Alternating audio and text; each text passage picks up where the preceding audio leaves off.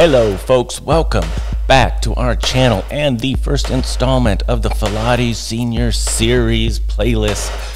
I didn't know what else to call it. This is for older adults. I don't know if you like that name, Senior Series. I'm not crazy about it. Let me know what you think we should call it. Put a suggestion down in the comment section and we will change it if you like. It doesn't really matter. What does matter is that we talk about issues that are relevant to older adults and provide practical solutions. And that's what we're going to do today. If you or someone you know is experiencing bothersome, disruptive, frequent, urgent urination, getting up too much at night, not able to go out and do the things you used to like to do, well, you are in the right place. You see, in this video, we're going to talk about some practical tips, some strategies to help you manage overactive bladder and improve your quality of life. Doesn't that sound good? Let's get into it. So what we're trying to do is muster the strength and determination of Rosie the Riveter. You remember that character? Well, that's you now. We have to make a decision that we're going to be proactive and take back control. It does require you actually do something, but not a lot of thing, just a consistent small thing. 5 minutes in the morning, 5 minutes in the evening. You can do this. Together, we can do this. What we're talking about is nothing less than preservation of your dignity and independence. What's more important than that? When it comes down to it, you have your quality of life. Are you willing to fight for it? Are you willing to do something to preserve it, maintain it, so you can do the kinds of things you've always liked doing, like travel, go to social gatherings without fear of not having a bathroom available? Or do you not like traveling with a change of clothes all the time? Well, these are all huge issues, and they can be overcome with just a little bit of effort on your part. And we can help you with that. But before we do so, we got to understand a little bit more about the background of what overactive bladder is and why is this such a pain in the neck as we get older. And it has to do, among other things, with the aging of the nervous system. Now, you know, your muscles and skin is innervated by a portion of your peripheral nervous system we call the somatic nervous system. You have voluntary control over that, at least most of the time. But the autonomic nervous system, the portion of your nervous system that brings nerve supply to the internal organs of your body, including the bladder, really isn't so much under the same kind of voluntary control, right? And it's kind of a good thing. Otherwise, we'd have to think about it every time we wanted to take a breath or maintain our blood pressure or heart rate, right, or bladder function. So what happens when these nerves that you really don't have so much voluntary control over, the nerves that go to the bladder, stop working properly? What's the consequence of them becoming or less regulated? Well, the consequences are enormous, and it doesn't just relate to bladder function. Let me explain what I mean by that. What if you have a medical condition that causes sleep disturbance? So you're not getting the kind of sleep you need to feel awake and fresh and energetic during the day. Are you less likely to do the kinds of things that bring you joy? What if you have a bladder problem, like overactive bladder, that's causing you emotional distress, anxiety, embarrassment, frustration? All of these things over time, chronically, can lead to depression. And there just isn't any other condition more relevant to quality of life. What about its impact on social life, your willingness to engage with friends, to go to events, to go to lunch, to go to dinner? If you're not sure there's going to be a bathroom available and you don't want to travel with a change of clothes, maybe you've had a bad experience because you had an accident in the past, you just don't want to risk it again, so you give up on those one by one, cumulatively over time. That's going to have an enormous impact on your life and mental well-being. But also, this particular problem, overactive bladder, can lead to reduced physical activity. Now, reduced physical activity, which is basically another way of saying reduced physical fitness, increases your risk for having a fall, right? One bad fall can change everything for you. And we just can't abide that, right? We have to do everything we can to limit the risk of that happening. We know that people with overactive bladder who do fall are more likely to experience hip fracture than people who fall of the same age without overactive bladder. So it speaks to a certain frailness that may be associated with a condition, and that must be avoided. And finally, what about interference with intimate relationships, right? Seniors are often very pleased that they can still engage in intimacy with their partners, and this is a big obstacle for many women in particular. Fear of incontinence leads to changes in self-image that can have a direct impact on intimacy, sexuality. And so anyway, all of these things are worth protecting, are worth fighting for. All right, Dr. Crawford, that's well and good. Give me some practical things I can actually use. All right, let's get into that right away. We're not going to belabor the point any farther. Number one, the liquids we consume have a big effect on bladder function. And there's a few bad players that you need to think about. And it doesn't mean you have to eliminate them completely. You just need to be aware of the consequences of consuming these things. Turns out they're the things everybody really likes. Coffee, tea, alcohol, soda. Some people even say spicy food can irritate the bladder, make you urinate more often, give you symptoms of overactive bladder. And so I've got a lot of patients that just cannot consider giving up their morning coffee. That is one of their life pleasures, and they're just not even going to talk about it. Well, there are some compromises. Now, if you haven't already switched to decaf or even half-calf coffee, low caffeinated coffee, you could consider doing that. There are some low-acid coffees available. You can find them online. It's easy. Just Google search for low-acid coffee. There'll be a bunch of choices. You can try those out. In general, coffees grown in Central America, sort of shaded varietals like coffees grown in Guatemala, for instance, tend to already have lower caffeine content than other types of coffee.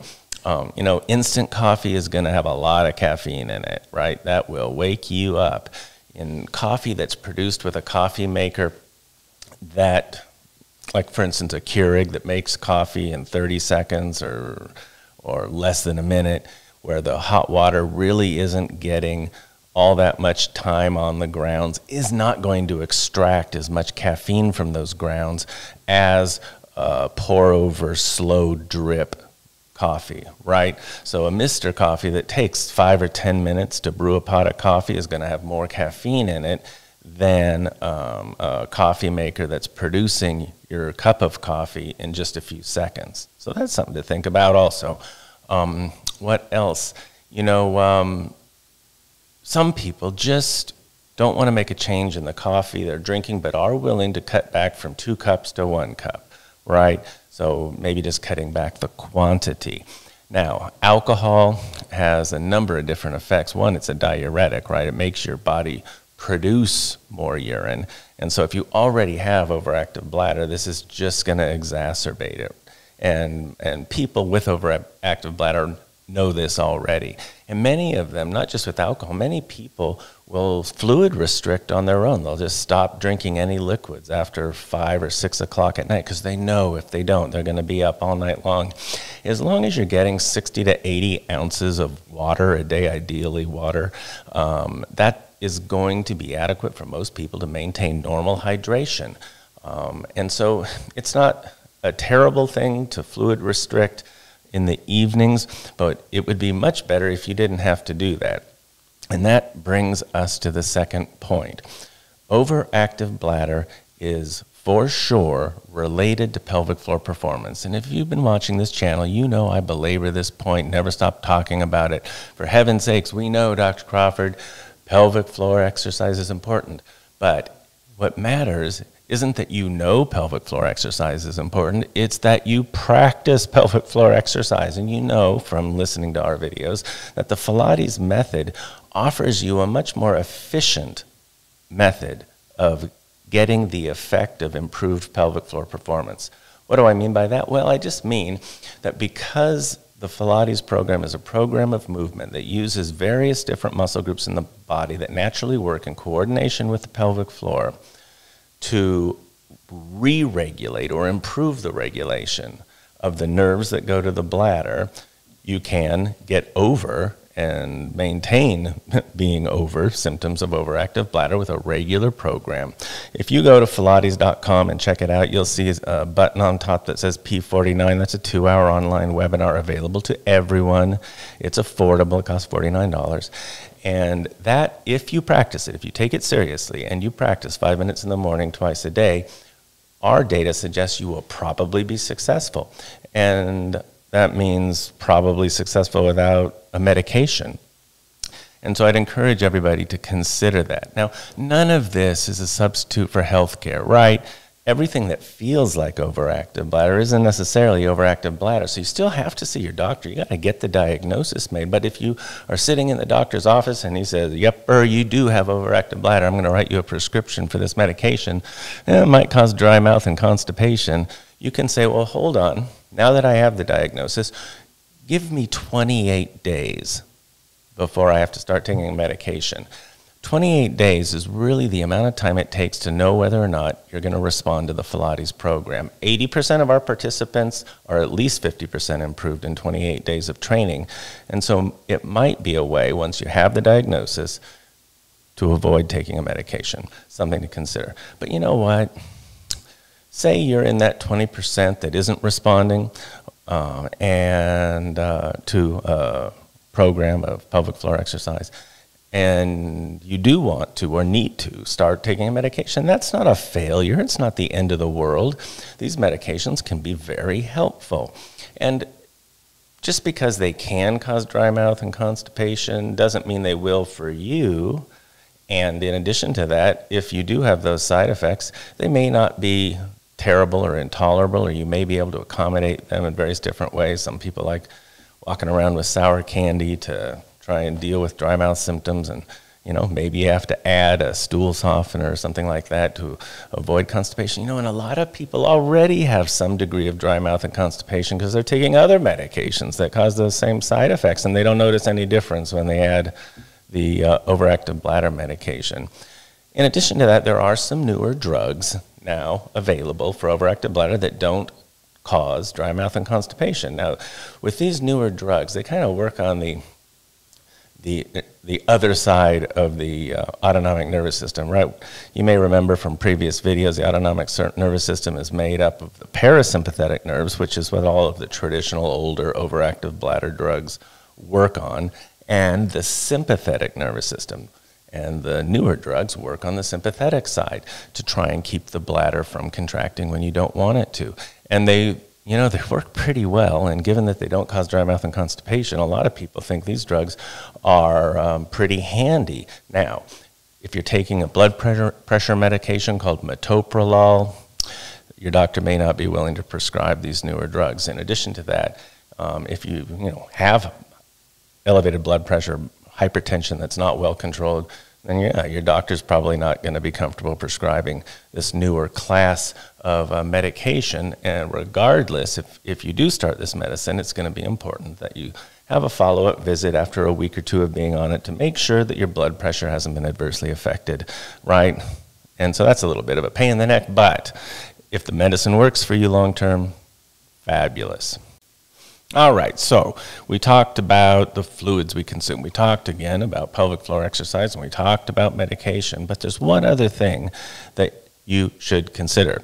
Now, we have made a video on bladder retraining, which you can go to. It's on this channel. Just go to, it's titled Bladder Retraining, and it's a very detailed discussion of exactly how to do bladder retraining. But there's one element of bladder retraining that probably is the most critical, and that is making a decision, a conscious decision, that you are no longer going to run to the bathroom in a panic. Now, this implies that you might have an incontinent episode, right, at first. But the idea is that when you get that fearful feeling of urgency, like, oh my gosh, I might not make it to the bathroom, instead of running to the bathroom with your arms waving over your head in a panic, you don't. You stop. You sit down.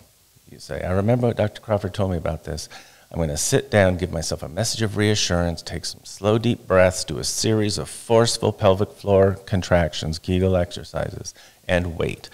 That experience of urgency will pass, I promise. You might get wet at first, but ultimately it will pass. You know, an unwanted bladder contraction tends to last about 60 to 90 seconds. So if you can just sit there for a minute or a minute and a half and wait for it to pass and then get up and walk calmly to the bathroom, you'll begin to retrain your bladder. You'll begin to put yourself back in the driver's seat, if you will. And it's remarkable how effective this can be. You see, your mind is intimately related to bladder function, and making the decision that you're not going to abide the fearful experience of having an incontinent episode, but rather that you're going to sit down when that happens, give yourself a message of reassurance, do a series of strong pelvic floor contractions, and wait for the fearful experience to pass before walking calmly to the bathroom, can make a tremendous difference. Now, there's a bit more to a formal bladder retraining program that involves having a bladder diary and defining an interval that you can generally remain continent, and then practice this technique for a period of time until you go a week, say, without an incontinent episode, and then extending that interval. Maybe you started at 30 minutes and then extend it by 15 minutes to 45 minutes, and then when you're dry for a week or two at 45 minutes, extending it to an hour until you're voiding every 2 to 3 hours. It can take several months to accomplish this, but again, it's something that you can do. It's something that you have control over. So I'd encourage you to check out the full video on bladder retraining, but know that the most important part of it is the conscious decision that you are no longer going to run to the bathroom in a panic. It can really make a big difference. Right, well, that is a lot of information. Hopefully you took some notes, but we're producing new content all the time, usually 2 or 3 videos a week, and there's going to be more coming in this senior series, so stay tuned for that. If you like this, if you thought these suggestions, these practical tips, things you can do on your own were helpful, please like this video, hit that thumbs up button, subscribe to our channel, maybe share the video with a friend. That will really help us reach more people. I'm so grateful for your time and attention today, and we're going to see you soon.